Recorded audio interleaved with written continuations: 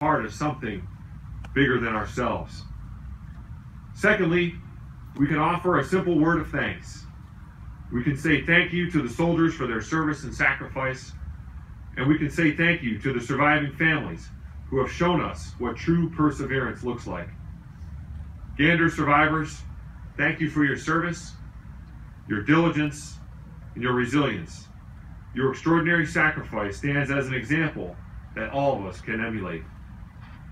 And finally, we can promise that we will never forget. We will always continue to honor the fallen of Task Force 3502nd throughout history. As I close, I want to share what the Gander Memorial has meant to me. As a young second lieutenant, I learned about the Gander crash, and a seed of a lesson was planted in my mind.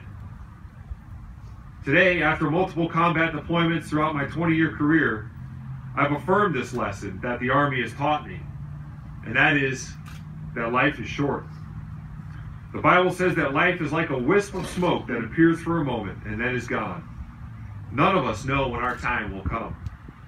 So what do? How do we live? We live every day to the fullest. We give our absolute best every single day.